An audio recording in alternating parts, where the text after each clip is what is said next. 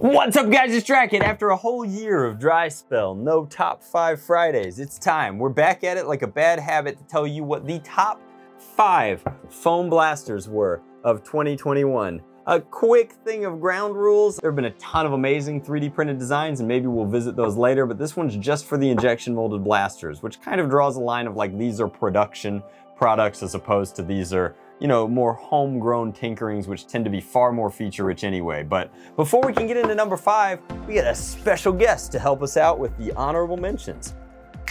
All right, so I brought my buddy Bobo over. He's gonna help us with our honorable mentions. So these are our 2 choices. We went with the Striker and the Tomahawk 60.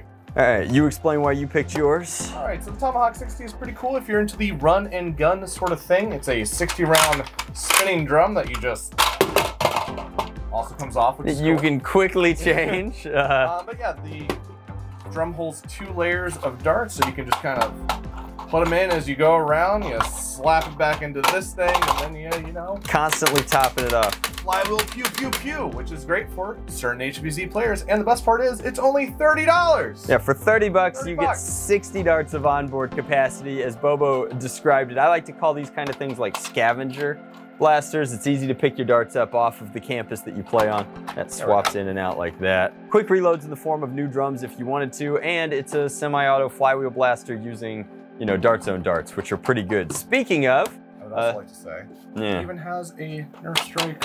Yeah, it's got a confusing stock attachment point. You know, if you're big like I am, you can get the hip fire. He's so big. Good for a lot of people. Yeah, so exactly. That's why I picked it. Speaking of darts, this is sort of the other honorable mention. The Dart Zone Max darts are the Target version of the Dart Zone Pro darts. We mentioned these in last year's, but you know, Target has options for pro category blasters now and just readily available darts at the same price point. It's $15. You get 150 in the package. They're red and gray, which is an awesome color combo. I love these darts. I think that they're really comparable to the pro darts, but I'm forgetting, what were they called? Are they called Ruby darts, I think? Thanks. So Dart Zone ran like a naming contest for them. And then the other honorable mention is the Striker. The Striker is an honorable mention and not a like formally listed blaster because it's easy to detract from the Striker and say it's just a Nexus. But it's still nice. But the Nexus is great. So like this. Red. It doesn't like red. Exactly. It comes with extra parts. Yeah, it's got a better scope, a better stock. I mean, it's definitely, I think of it as kind of a refined Nexus Pro, and in that way, if I had to choose, as much as I like the Nexus, and I like that it's neon orange for some situations, I actually prefer the shell of the Striker. I like that its rail is completely unibody as opposed to staggered. I really don't like the staggering of the Yeah, I mean, I think my biggest problems with it. I think the Striker is really handsome, and even though it's kind of a reshell, reskin, retooling, I think that it deserved to be on the list. So looks great. Lots of good mod parts out there for it as well. Oh yeah, there are some good mod parts out there for it. I wonder where you can get them, Drac. Anyway, if you enjoyed Bobo in the top 5, come back next Friday where Bobo will be helping us with the top 5 worst blasters. I'm taking these home. There you go. See you later, Bobo. Bye. All right, coming in at number 5 is a Nerf blaster. I know, it's crazy. But this is a feature-rich Nerf blaster that does something that we've kind of talked about a lot throughout the year, but for those of you just watching the recap, not all blasters have to be performance powerhouses. It's nice when they function properly, and sometimes those two get confused, which in a world where the #1 blaster brand doesn't always have that overlap, is a confusing point, to be sure. However, once you establish a baseline of function, it's okay for blasters to just be fun and cool, and this is a T-Rex themed Nerf blaster. That's awesome. It's also feature-rich, which helps. It's got onboard dart storage. The built-in scope I wish was on a tactical rail, which is why it's pretty low on the list. And the overall deco could use a facelift. In fact, this is my 2nd or 3rd one. It's hard to say because I keep meaning to take one apart and paint it like some sort of cyber dino zoid thing. I just haven't gotten around to it. But for lack of actual detailing, they've done a lot of really good molding and overlapping in their coloring and their plastic. I mean, this thing has a lot of good stuff going on for it. And in a world where the Strife has been repriced to about 30 United States dollars, getting all of the goodness of a Strife in a $35 package is $5 for Dino flavor. $5, fifth place. Number 5 blaster is the Rex Rampage. I think it's pretty sweet. For our number 4 blaster, I had to go to Walmart and drop 20 bucks. Why? Because I keep selling these faster than I can get new ones. So this is the Fortnite 6SH. It's their suppressed revolver of sorts, and realistically, it's just all the good things about a hammer shot plus an extra shot in a very comfortable shell without the grip tape. I mean, the hammer shot is probably the best Nerf pistol of all time.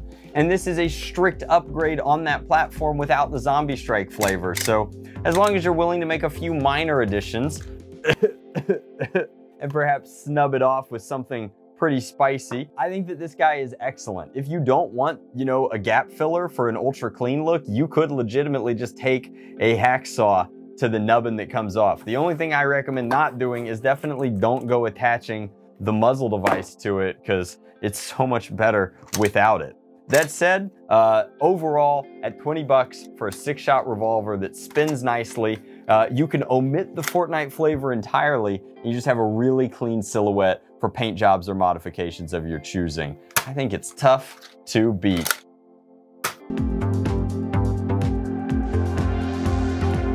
All right, so our number 3 blaster is injection molded, but it's not from one of the usual suspects. This behemoth of a sniper rifle is the Worker Swift. Now, Workers made a lot of really bad injection molded shells over the past, 2-3 years. They've had a couple of good ones. Admittedly, some of their early flywheel shells were quite robust. And in a world where we couldn't find cheap flywheel shells, it was pretty nice. Plus, they were compatible with all their aftermarket parts. This is effectively Workers' super expanded long shot nonsense bonanza. The Worker Swift is an incredibly sharp sci-fi shell. It looks like something that would come out of Oblivion. It's got a variety of different upgrade kits available for it, some as bundles, some as upgrade packages, but the most important thing is that almost all of the internals stock are made of metal. It's held together with pins, it's easy to change some stuff, it's got a variable stock. I need to do a full review on this blaster, but it's got a lot of stuff to like going on. It is an exclusively Talon compatible blaster. Now, it is expensive, which is part of why it's lower on the list. This configuration is going to cost you well over $200 between the optic, the metal dart gate, the extended barrel, etc. And it's doing a lot of stuff that I like. It ships with some pretty crummy O-rings, so you have to kind of finagle it into performance mode, but it seems like a lot of that was by design. In terms of its overall firing, I mean, we're talking 300 FPS shots by the time you've put enough of those upgrades in, and 300 FPS out of an injection molded shell is certainly nothing to joke about. I think that it's available from a variety of different hobby-based retailers, so that you can toss a coin to your Witcher if you are so inclined over at Foam Blast Shop and Out of Darts. I think that it's in stock for slightly less, although I don't know what their availability of bundles and kits may or may not be. Overall, an incredibly simple, but an incredibly ergonomic and powerful shell that's easy to assemble, easy to upgrade, and robust enough inside to handle pretty much any spring that'll fit. Overall, I couldn't have been more surprised, and pleasantly so, by the Worker Swift, and that's why it's our number 3 blaster. Number 2 is the Adventure Force Conquest Pro, and there's not a lot to say about this blaster other than it's excellent. It's the kind of thing that we would have lost our minds over in a world without the Nexus or the Aeon Pro, coming in at $25 and $50 and setting a real bar for performance-based fun within the hobby. The almost suffering from its own success that the Conquest Pro has is it's got this interesting price point at around $40 and occasionally goes on sale, where it's a full compact blaster that's not quite as, ergonomically familiar as the Nexus Pro, but costs significantly less. So I think that it's a terrific blaster. I think this is the kind of thing that if it had existed, before the Nexus Pro, would have been absolutely, revolutionary, game-breaking, etc. But it didn't really launch to a ton of fanfare because it launched so quickly after, it was Nexus, then Aeon, then Conquest, but here's the Striker, etc. and so forth, that I feel like it got glazed over. But it's got this incredible loading mechanism in the back where it's compatible with not only its own magazines, but also Talon's. And it's an incredibly powerful pump action Springer, half-length dedicated, mag eject system, which works better with its built-in mags than the Talons that it just happens to be compatible with. It's elegant in its simplicity, and for a CQB blaster with a performance focus, I think that it's actually tough to beat in its category. At only 40 United States dollars, it's a deal to boot. So I was very impressed with it. I think that it's got a lot going for it. And if you haven't actually played with one, I highly recommend picking one up and taking it apart. I mean, it's really pretty cool how it uses this flipping mechanism on the inside to grab the dart, peel it off, and push it forward into a breech system. And then the fact that it delivers, you know, pro level performance on top of that is exactly why it deserves to be our #2 blaster.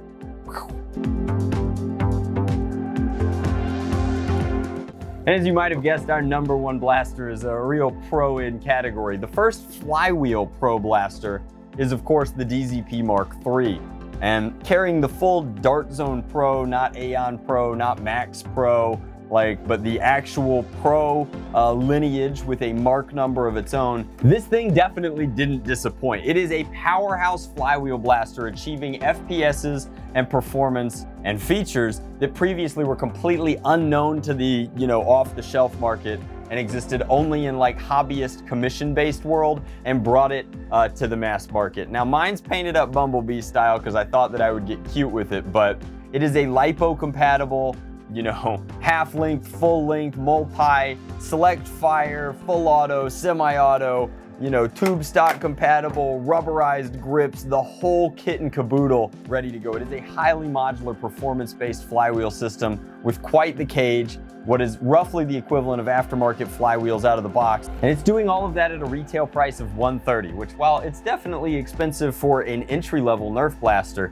is actually remarkably affordable for a performance flywheel blaster. So I was incredibly impressed with it to the tune of making a bunch of parts for it. And I've actually modified all of them to the extent that I don't have a stock one to show you on camera right now. So you're gonna have to bear with me in my Bumblebee paint job. But the Mark III is easily the most innovative and, you know, exciting thing that's been released over the course of the year, and that's why it had to be our #1 spot. When you consider that it's a Target.com exclusive as of right now, and Target is constantly running a get $25 off of a toy purchase of $100 and more, while it might retail for $130, oftentimes it feels like it costs more like $105. So if you've been on the fence, I highly recommend picking one up the next time they do a sale like that.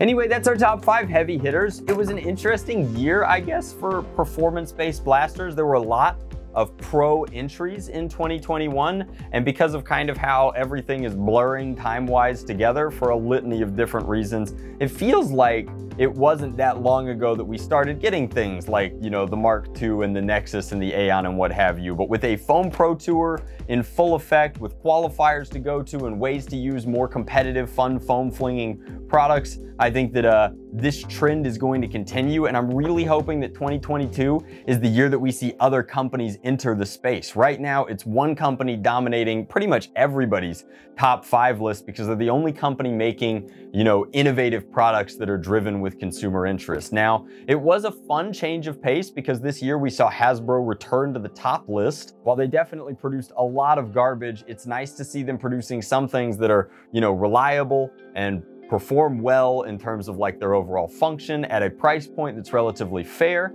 I think that we see that in the Fortnite pistol. It's nice to see some of these video game tie-ins doing cool stuff. And more importantly, like, it's nice to see them having fun with it in the form of the dinosaur blasters being an internal property that's just, frankly, like, pretty cool. So that's, I guess, kind of the state of the top 5 best. I'm really excited, of course, to see what the next year brings us. Again, my #1, I guess, hope for the next year is I'd like to see pro blasters from other categories and other segments and other companies. I guess the thing that I expect is I expect more overpriced video game tie-ins that perform under Elite standard, but, you know, we'll talk more about realistic expectations in the top 5 worst blasters of 2021, which will be coming up same Drac time, same Drac place, top 5 Fridays next week. Much love, blast on, Drac out.